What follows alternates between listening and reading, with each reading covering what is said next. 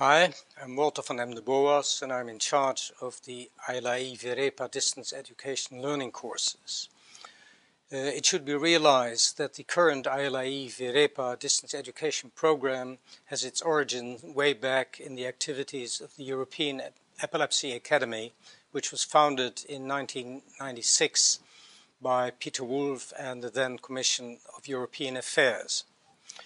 Initially, VIREPA focused predominantly on a train-the-trainers program and the creation of a European-oriented network of specifically trained epilepsy educators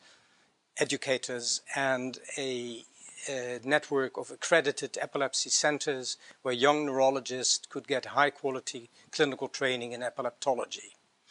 The end goal of the training was to be certification as a VIREPA recognized epileptologist, having followed an extensive and well-defined curriculum which had been developed by Giuliano Avancini and which included specific courses as well as fellowships, the courses to be either co-organized by or recognized by VIREPA. As from 2004, distance education courses were organized as well. First a pilot one on genetics, and when that turned out to be successful, I organized one on EEG in 2006, and following that there were courses on clinical pharmacology and pharmacotherapy, and then one on neuroimaging, both as from 2007. Now in 2010, for a number of reasons, VIREPA unfortunately had to be dissolved. But due to the personal efforts, notably of Emilio Peruca and Giuliano Avancini, but also, I may say, of myself, and then with full backing of the whole ILAE executive, we managed to save the then flourishing distance education program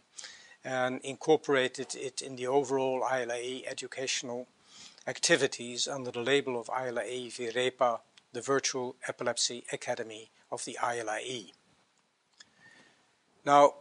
VIREPA courses consist of some 6 to 10 successive learning units, each lasting some 2 to 3 weeks, during which 24 to 36 students per course will have very intensive, almost daily teaching contacts with each other and with their tutors over a special forum over the internet,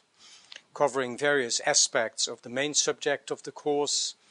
Students have to post their own clinical material as well as answering questions concerning the teaching material which has been provided by the tutors. And there's a lot of emphasis on interaction because we think the interaction between the students is as important as the continuous interaction with the tutors. In this way, the courses will not only provide the students with improved clinical skills and knowledge, but more importantly maybe even with the seeding of an international network of colleagues and peers which they continue to use following the end of the courses. Since the courses have become part of the international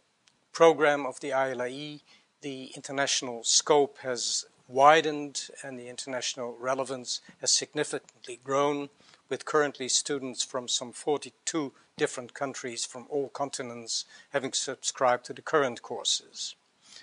New courses are under development for the program of 2012-2013. We will not only have the new course on pediatric EEG, which has already been started, but we will have courses on sleep and EEG, psychiatric aspects of epilepsy, and the program is expected to grow in this way even further in the coming years and to flourish and to contribute significantly to the educational activities of the ILAE program.